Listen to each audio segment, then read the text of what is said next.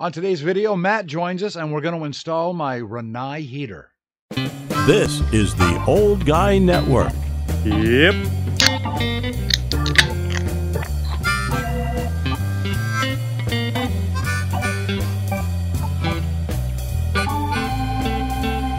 Welcome back to the Old Guy Network. I'm the old guy, the OG Jay, and well, you can tell by my attire that it's cold here in the shed.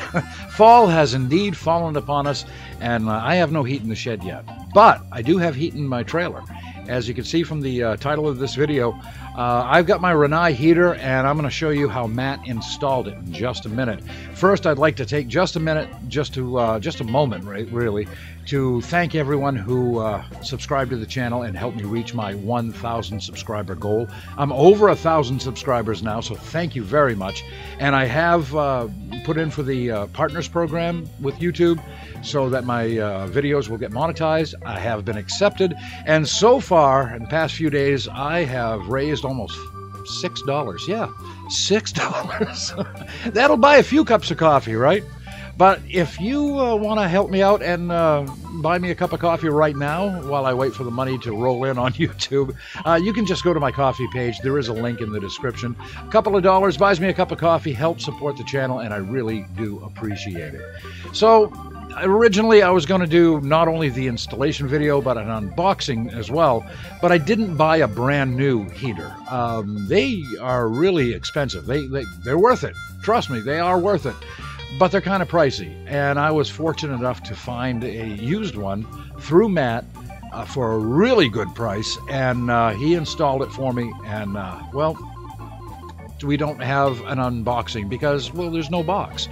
I guess the unboxing that we have is me opening up the door for Matt as he carries in the heater. So let's see what that looks like now.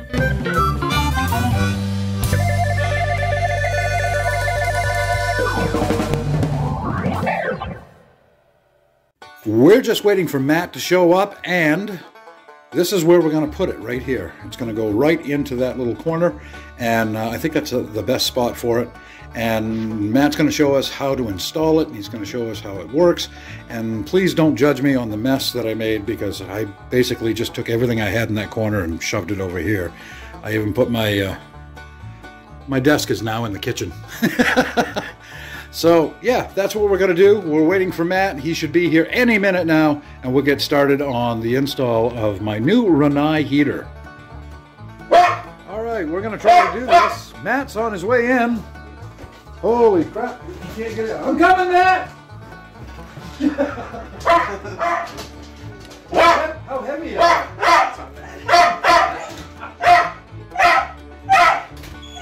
you? All right, as you can hear, Baxter is very excited. Baxter. All right, he's going to give us a little break now. Matt is here. There's Matt.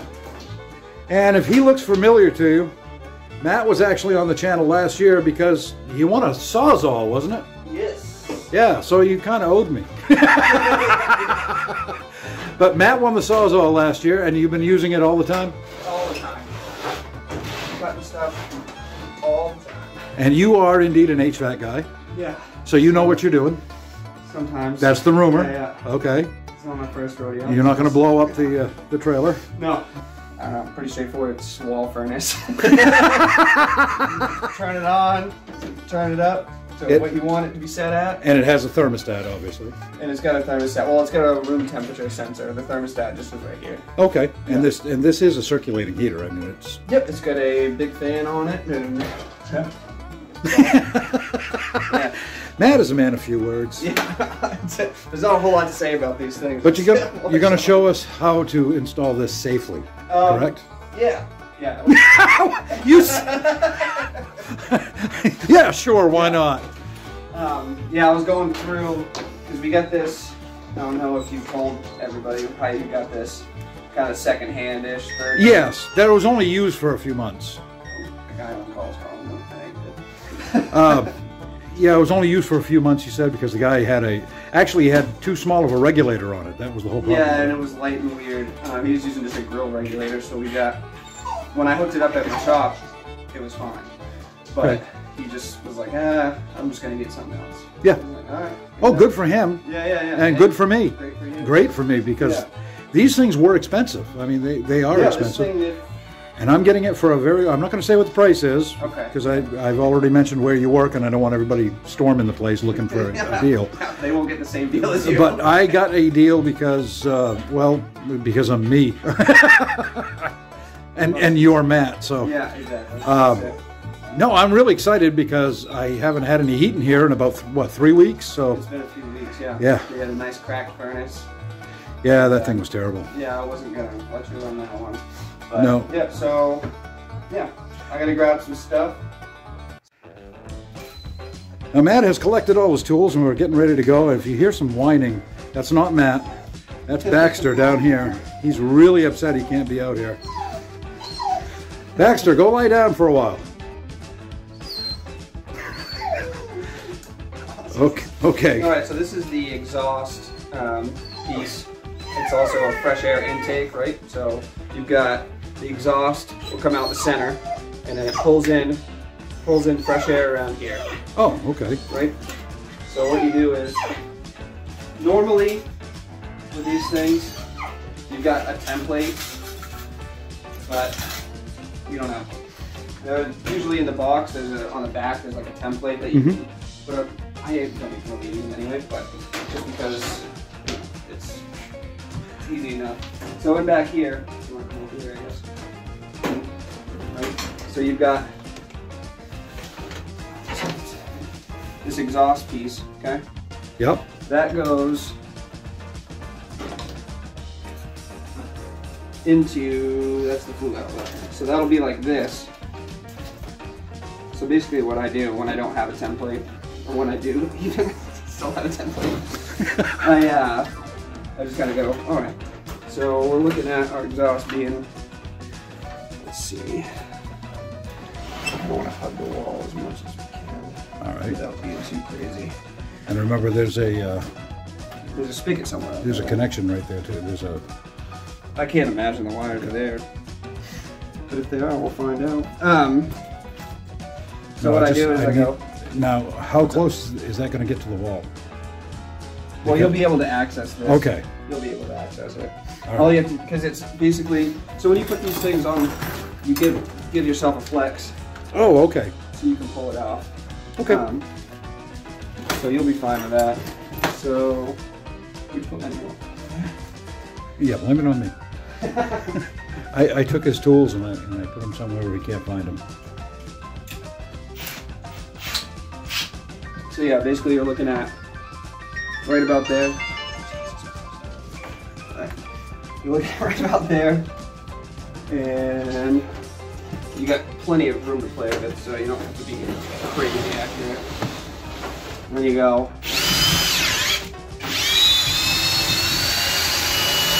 like that, and then we go see where we wound up outside. So basically, you put a feeler bit through, so that way you can drill hole saw from outside, and then you come out, or out from inside out, and then outside in. Okay. So that's what we're gonna do next. This guy keeps calling me. I just gotta let me talk So you to him have real to. quick. Okay. You got a no heat emergency. All right.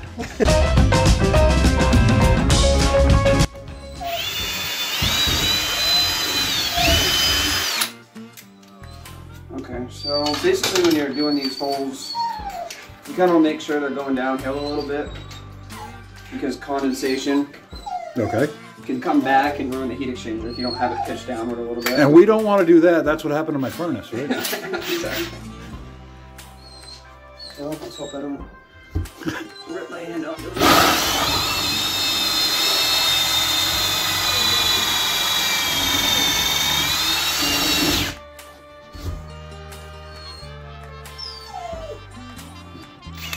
So with vinyl, you kind of want to go backwards first, so you don't just tear it. Tear it all to shreds. I appreciate that.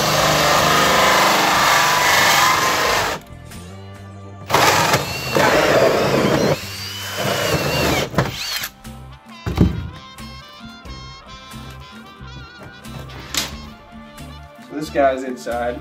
Then you feed that guy. I'll show you that later.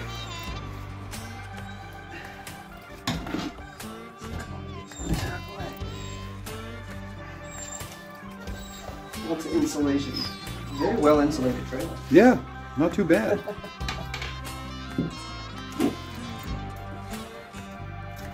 I know it holds a cold in pretty good. We're not running uphill anymore. Good. So these guys go in. There's two little clamp things. Well, they're like just little studs. See these springs?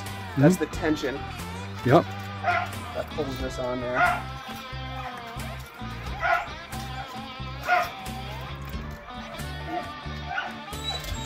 So we're doing what we can here.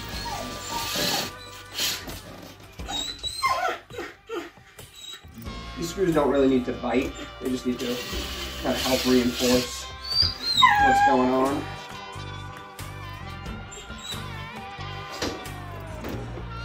Usually, I have it like face like this, because that side goes in. Yep. How that goes in like that. So most of the time I take it off. I slide it on there like that.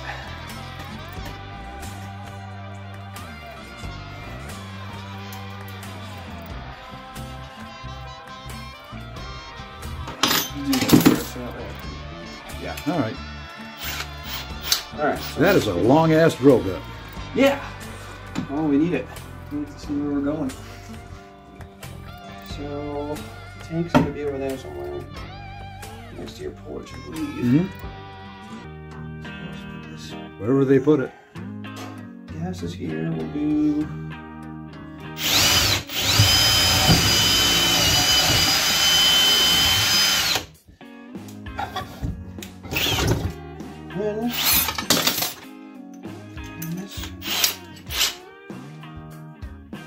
That's the one cool part about the wall, is that it falls apart nice and easy. Oh, that's good to know. Oh, we found the stud. Maybe someday I can get all liquored up and crash through the wall like the Kool-Aid Man. Alright, I'll be right there. I'm just gonna drill right through. Holy shit. All right, now you're taking apart the heater, I see. Yeah, well, I gotta be able to see what I'm doing, so let's see. So yeah, this guy will slide right in to that. All right. So, In theory. in theory, what do you think, Baxter? Alright.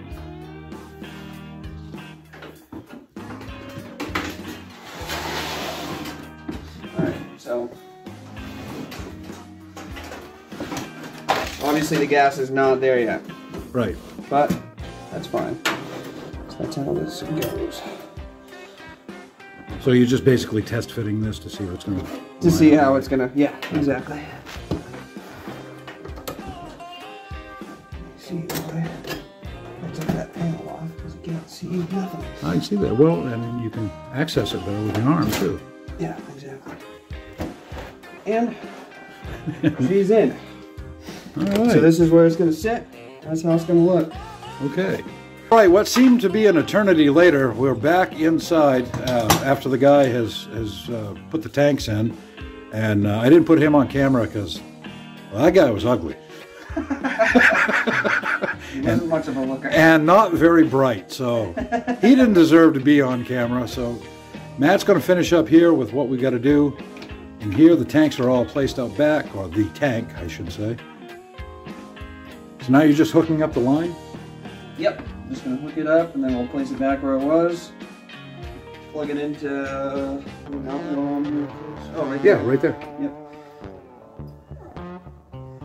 And before you know it, I'll have some heat in here. yeah. God, I hope so. Is that electric thing or whatever? Yeah, What is that? that's a little electric fireplace, and I have been using it, but I've been using it sparingly because it's very expensive to run. Yeah, it seems so. It works well, don't get me wrong. I mean, it heats up this room pretty good, but not the whole trailer. That's Baxter. He's, hi Baxter. You okay, buddy? He's watching you intently, though. He really likes to watch you work. He's calmed down considerably. He has.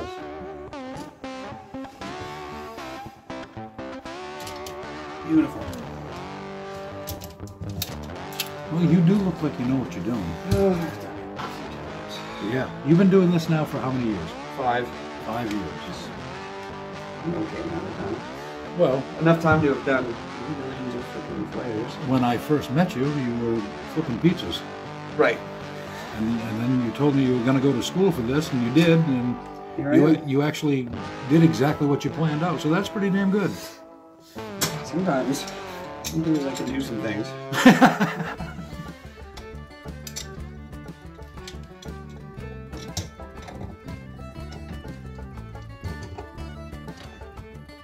So, get this guy on here.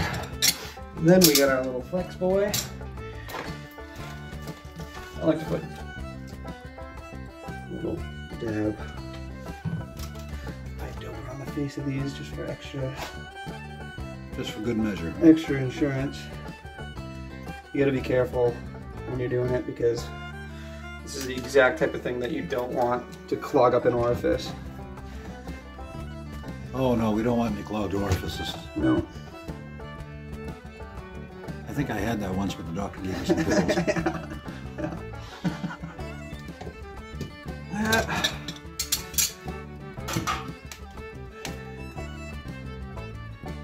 Now again, Matt is a professional. You probably should not do this yourself unless you are an HVAC guy and know what you're doing. Yeah, I wouldn't do it. But at least now you know what he's going to do. Don't take food out of my kid's mouth. No.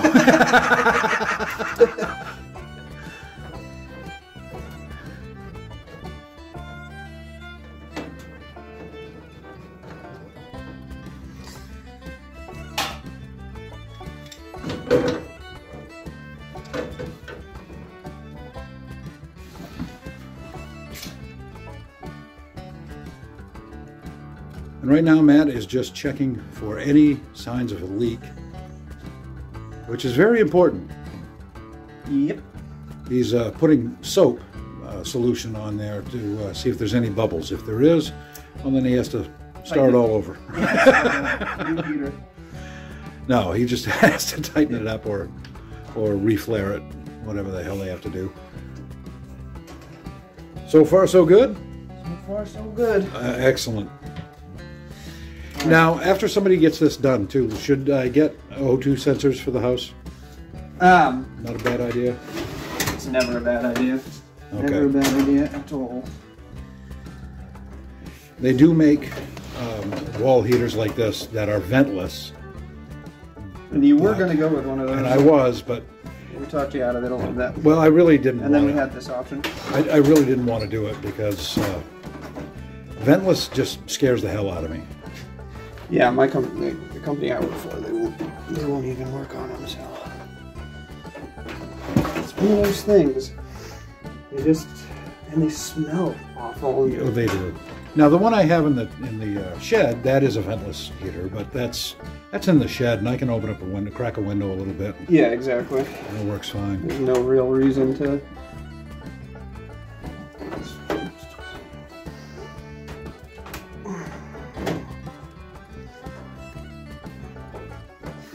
So, all right. Now there's a couple of pieces here. Clamp on this guy. Oh, Baxter's coming over to help. Baxter. All right. Good boy. All right. I'm just gonna shine it in there a little bit.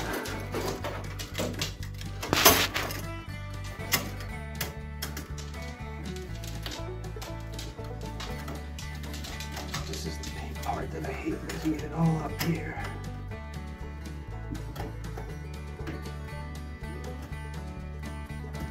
And then your hands can't fit back here. There we go. My dog keeps kicking the tripod.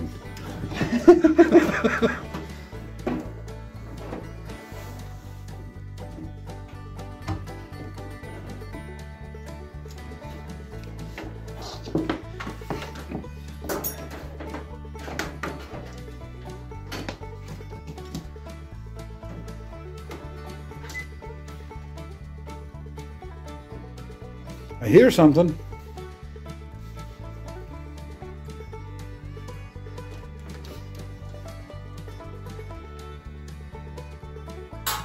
Boy, it doesn't make much noise, does it? No, they're quiet. That's very quiet. Unlike Baxter. Come here, Bax. Come on. Baxter. Oh my God. Come on, buddy. Come on. We love him. We love him. Oh, God yeah. love ya.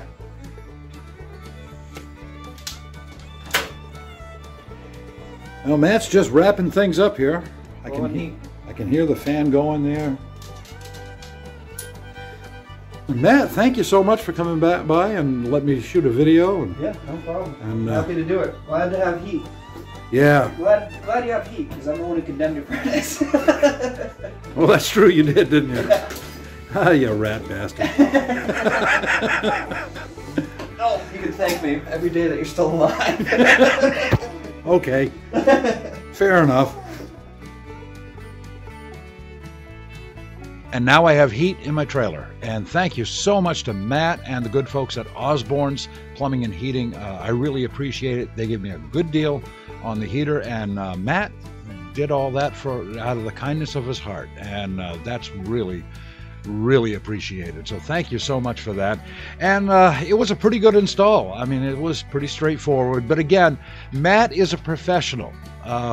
He knows what he's doing. He went to school for this, after all, and he's been doing it for at least 5 years.